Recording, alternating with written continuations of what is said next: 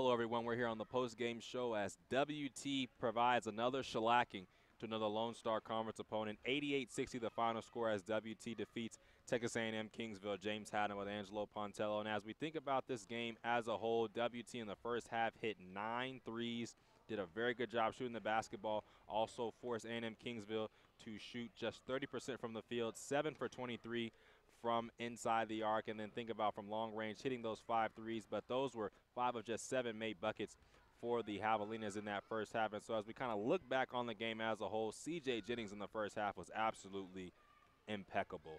15 first half points, one off a career high, did not score in the second half, but really was the catalyst for WT's just premonition throughout that first half and in the entire game. C.J. Jennings really set the tone for WT and how they were going to be able to ultimately come up with this big win over Kingsville.